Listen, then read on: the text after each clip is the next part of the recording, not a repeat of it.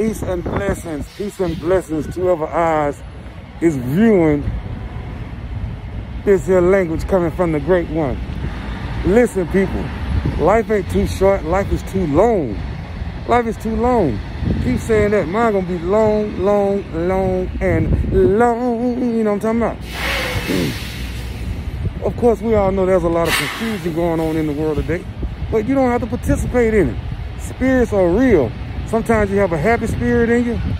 Sometimes you have a sad spirit in you. Sometimes you have a laughing spirit in you. Just try and draw to the spirits that make you happy. And if it's something not making you happy, whether it's a person, place, or thing, or situation, remove yourself. You ain't got to participate and engage. Every day is a good day if you wake up and touch ground. Some people are not here. Some people are gone. You know, your time is still here. God's still giving you an opportunity and a chance. Take advantage. Take advantage of all this. It's good life. Good life. You got time to be arguing, busting, and fighting. Let's get money, take care of our families, take care of our health first and foremost.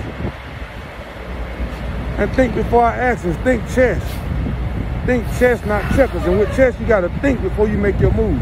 It's a must. And engage in plenty monopoly.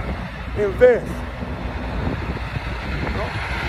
Create some traditional wealth where you can take care of yourself and family. And always put God first.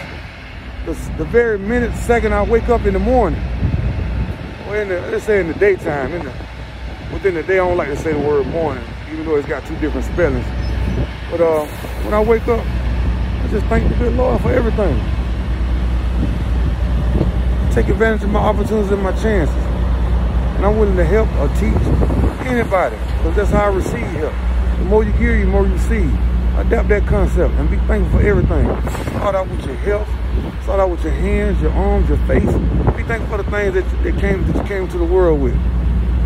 Add more gratitude to your attitude, and the material things will come. And once you get them, they don't mean nothing. Cars, clothes, all this type of stuff, you had to pay for it. What our Creator gave us was free. You got a heart in your chest. Thank God for it every day. Be more than grateful. Don't chase out the money. Chase out your passion, and the money will come. That's a true fact. You'll be surprised who's walking around and gathering no more.